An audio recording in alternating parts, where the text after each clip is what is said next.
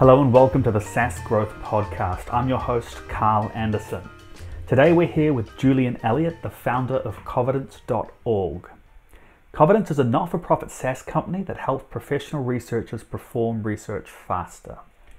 This episode covers Covidence's journey, the challenges and advantages of operating as a not-for-profit, and how Covidence has leveraged its strong mission to connect with its customers and drive word-of-mouth growth. Julian, welcome to the podcast. Great to be with you, Carl. Thanks for being here. Do you want to start with a little rundown of what Covidence is, sort of how it came about, and what you were doing at the time when you thought this needs to exist?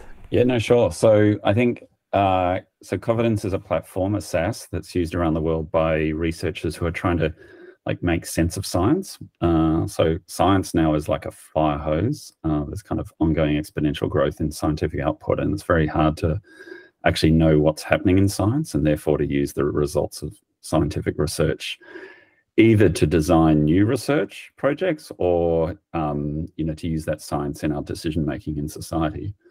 So Covidence essentially allows people to find and praise the quality and extract the data from all the research studies that might be relevant to a particular topic, and then compile those data so that they can get a very rigorous understanding of the research in a particular area, or what I say is like a high fidelity signal of the underlying science.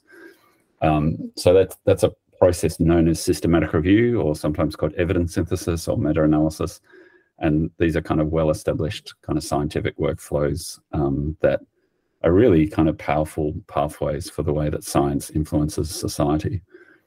So in terms of kind of founder story and how this all started, I think many founders, there's, many kind of contributions, but I think for me, probably one of the most impactful was when I was working in Cambodia. So this is in early 2000s. I'm a medical doctor. I was working in HIV, working with the Cambodian government to scale up HIV programs.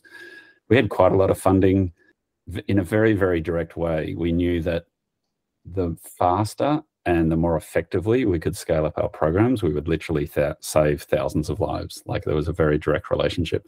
And so, of course, the question was, well, how do we scale up quickly, and how do we make sure this program is as effective as possible? And so, of course, we wanted to learn from previous work. So to look at the research that would help guide us. And so this was from everything from like really high level national policy decisions right through to really detailed guidance that we were giving doctors and nurses in the field.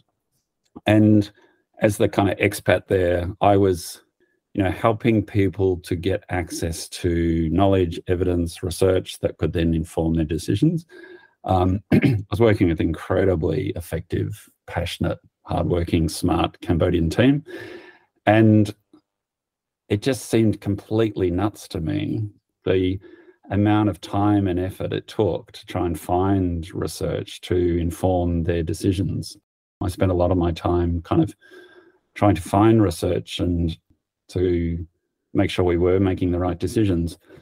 But, it was such an expensive and inefficient way of trying to connect knowledge to practice. I felt like I was this like copper wire, connecting to the kind of global universe of research knowledge to this particular program. And, kind of nuts, that classic moment where you think, oh my God, this system is so broken. I really need to do something to kind of change this. So before Covidence, there was nothing else like it on the market? Not really, no. There was, a lot of it was just searching various online databases and trying to pull various things together. There's obviously a number of organizations who'd been trying to do things, and we're producing useful information, but it's very difficult for any of those organizations to keep it up to date with the kind of huge flow of science. So the kind of default was the World Health Organization would produce guidelines about once every 2 years, these like 100-page PDF documents, which were very useful, there's no question, but they're kind of designed for the world. So it's like writing a cookbook where you say, take some food and cook. Because it's kind of has to be so generic because it's applied to the whole world, but also just the flow of new research. Like it's in having a document that comes out once every 2 years. It's just not a great way of creating a high fidelity signal. And then when I came back to Australia, I realized actually the situation here is just as bad. And then over time, of course, realized it's the same all around the world.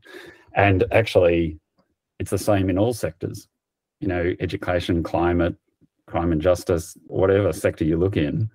There's just this unbelievable problem of making sense of all that scientific information and using it effectively in society. So it sounds like Covidence deals with a lot of large organizations like universities and global research institutions that have a really rigid way of doing things. What was your go-to-market strategy once you'd established your new tool? I guess I should note that right from day one, our go-to-market focus was North America. I think we took the view that the North American market is the most important. So it was that view of it was the must-win market. Like if we win North America, then the rest will follow. If we don't win North America, we will continually be, very constrained, restricted in what we can achieve. For the US, it's got to feel like it's local for Americans. It's got to have a sense of made here, even if it's made elsewhere. You want to develop that kind of US DNA early, I think. How'd you go about doing that? In the end, it's about being close to your customers and learning from them.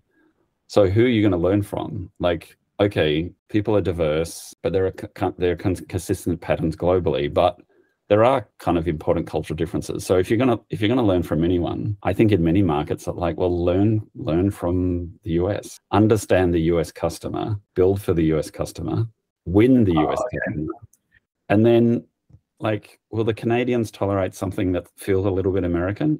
Yes, in the end. And then the Europeans, yeah, you can adapt.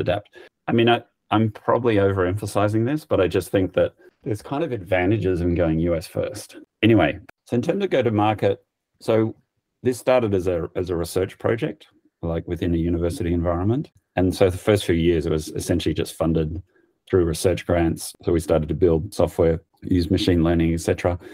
And, we then made a decision to spin out. It was kind of felt like it deserved a life of its own. And so spun out into a nonprofit. And initially it was kind of classic thing. It was free and open to all, just to, try and test and understand what users wanted. And then, within a year or so, we were like, okay, we need to, really start thinking through how we can create a revenue stream here. And we started offering a B2C option. And, trying to pick up price point was extremely difficult, of course. And I think at the time we didn't have a lot of capability to make that decision, kind of put it that way. What were you struggling with setting a price? Pricing is incredibly difficult. Yeah, I just think that there's a lot you can do to try and understand your market, the value you're creating, and therefore, use different approaches. Obviously, there's value-based, cost plus, et cetera. Once we put that price out, we very, very quickly had organizations coming to us saying, do you have an organizational price? So for us, our key market are academics, essentially. So universities, mostly research institutions, also, government, nonprofits, commercials, etc. But the kind of core are universities. And, researchers kind of happy to pay for some things, but, when they see a productivity tool, often one of their responses is to essentially go to the university and say, hey, you guys should pay for this so that we, the researchers at this university, can access this. And in our world, the bit of the university that researchers tend to approach is the library. So we very quickly had librarians reaching out to us saying, hey, what's your organizational price? So nice. That's a nice signal from the market. And so, of course, then we had to try and scramble to kind of think, well, what would our organizational price be? If you were to do it again, would you still start with the B2C offering, or would you start out by targeting the librarians this time? I don't think it really mattered, to be honest, because I think we learnt very quickly that there was a demand for, B2B pricing. So I don't think we lost anything going B2C initially. If we move forward to the Covidence of today, what does your customer acquisition process look like now? Is it still mainly people approaching you? I think, the classic thing, word of mouth was incredibly important and powerful early on. So, for example, there's a group in our domain in Australia called the Health Librarians of Australia Evidence-Based Practice Group. So you can hear in those words, this is a super, super niche group. And I was invited to give a talk to them one time. And I was like, like any founder early on in the business, super busy. And it kind of ended up in my diary, and I was a bit like, oh my God, I don't know. I really don't want to do this. But then I left it too late and it was too rude to cancel. So I kind of thought, oh, I'll go along. So I went and gave this talk, to this health librarians group in Melbourne. And as it happens, there were 2 librarians there from the US, one from Yale and one from, I think, North Carolina, UNC. And they just loved it. They loved Covident. They loved the presentation. So when they went back to the US, they just started talking about Covidence in their email groups, their listservs. Like all of a sudden, we just started getting these like inquiries from like Harvard, Cornell, NYU, Columbia, Berkeley, Stanford. It literally just started happening like that. So we were totally scrambling to kind of make sense of, engage with it. It sounds like you were very fortunate. Yeah, and so of course, what can you learn from that? I don't know, but it's kind of like you've got to try lots of things, and it's difficult to predict what thing is going to work. But I think certainly in our world, word of mouth is just huge. It's still one of the most important go-to-market strategies we have. Are there any strategies you're using to improve the results you're getting from word of mouth? Yeah, no, totally. I mean, I think we do a lot of work to build relationships with, key champions and to kind of nurture those relationships and then look at the ways that we can kind of engage authentically. I think one of the advantages we have, to be honest, is that we're a nonprofit. And in our world, in that academic world, there's a premium put on that. People do really connect with and resonate with a public good mission. You've got a bit of tailwind, put it that way, of the way you can then engage with those people. So how else has being a non-profit affected your business and the way you've grown? I think, we recognize we're highly unusual to be structured as a non-profit. So it obviously goes back to, my co-founder and I, we made a very explicit decision when we were spinning out that this whole thing was going to be about impact, not about financial returns either to ourselves or to others. That was a very values-based, principle-based kind of decision. It's rock solid. Like, there is absolutely no question that as we continue to work, we are completely and utterly committed to that mission. It has, of course, a number of implications. As a non-profit, I think that, one of the key questions is really around talent. Can you attract and retain, great people if you're not offering some form of equity? I must say, in the first 5 years or so, that really kept me awake at night. Just aware of course, it always comes back to the people. If you can get great people, you're in a much better position to win, of course. But I think that we began to kind of get a sense that, say, 80% of people are never going to work for us, something like that, because we don't offer equity, et cetera, et cetera. But I think that 20 to 30% of people who would potentially be interested in us are very interesting people. It's like a bit of a filter. So I think the people who tend to connect with us and consider working with us have been around a bit. They've got I would say, a more sophisticated understanding of themselves and the world and the contributions they're wanting to make, where, of course, the mission and the impact is particularly important. Yeah, and I think that we've proven that there is absolutely no question that we can attract and retain just amazing talent. And it's really exciting for me, of course, as co-founder, but also it's just great proof point that you can do it. You can do it as a nonprofit. I think the other lesson for me out of that is every piece of dogma that you hear in the industry, so it's like Schrodinger's cat, you kind of don't know until you open the box whether it is true or not true. But I would take a kind of quantum approach to the way that you ingest and use every piece of dogma out of the industry. Do you think ultimately being a nonprofit has been an advantage or disadvantage when competing with other businesses in your market? I think it's both. So, the other aspect, of course, of being a nonprofit is about the types of capital we can access. So we can't access equity investments. We can do grant and debt, and there are some other instruments that we can use. But in general, we can't use equity investments, and so that does restrict the kind of capital pools that we can access. That is a really important consideration. I would say that we've been quite capital constrained. So I think that's been a challenge. No question. But I think it also has advantages. And so I talked about essentially go-to-market advantages. We have an incredibly strong relationship with our customers, very strong brand, and our brand is very much about trust and authenticity. And I think that's worth an enormous amount in our market, and I would say in any market. Then there's kind of just a broader thing, which is that as a nonprofit, the mission is the mission. Like, to our very depths of our DNA, in our constitution, everything, it is all about the mission.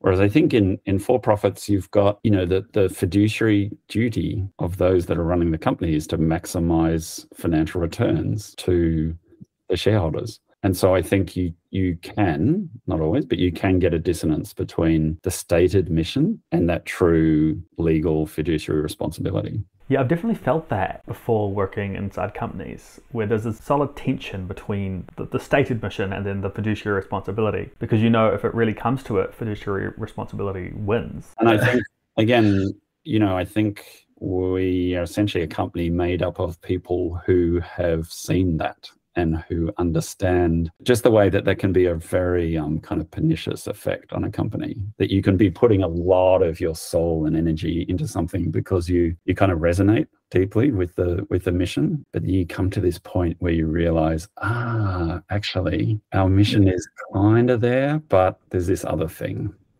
And of course, sometimes they're in great alignment and it's all wonderful, but other times those two things start to diverge, and then I think it can feel very people feel kind of gutted, I think, by it, particularly if you put a lot of time and energy into a company. Do you think the clarity of your mission is felt by your customers as well? Yeah, no question. I think it's, what's that phrase, like you ship culture. So I think it's absolutely true. Your internal culture is felt by your customers in just innumerable intangible ways that you as a founder cannot control. There's so many reasons to spend a lot of time thinking about and constructing culture, but that's one of them. Looking back, is there anything you would have done differently in Covidence's journey? There's probably too many to go through on this. Right. No, I think I ran Covidence essentially as a side business for some time because I was still working as a medical doctor and a researcher, and I think it took me too long to make the step to go kind of full time. There's always you can always hypothesize around the counterfactuals and what if, etc. And it's impossible to know. But I think on balance, it's likely that it would have been of benefit if I'd kind of committed full time earlier on. At the time, what was stopping you from making the leap?